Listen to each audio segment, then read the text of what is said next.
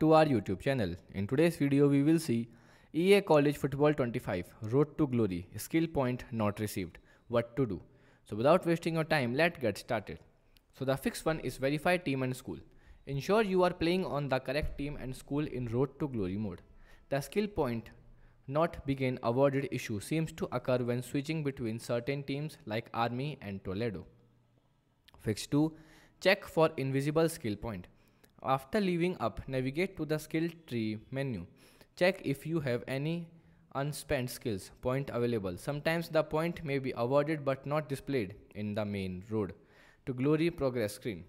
Keep a log of your levels up and any skill point you believe should have been awarded. Fix 3. Use energy point to level up. One user maintained they were able to consistently receive skill point by using energy point to level up instead of practice or game. Try this method to see if it resolved the issue for you.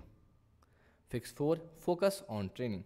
To ensure you are earn skills point and concentrate on participating in training activities. From the main menu of Road to Glory, navigate to the training section. Choose various training drills that are available. These drills are crucial for earning skill point. Fix 5. Report the bug to EA. If the problem of the skills point not being awarded persistent, report it as a bug to EA customer support and provide details on your specific situation such as which team you are playing, how you are leveling up like practice game energy point and any other relevant information. So if you found this video helpful, don't forget to like, share and subscribe for more tech tips and tutorial. Goodbye.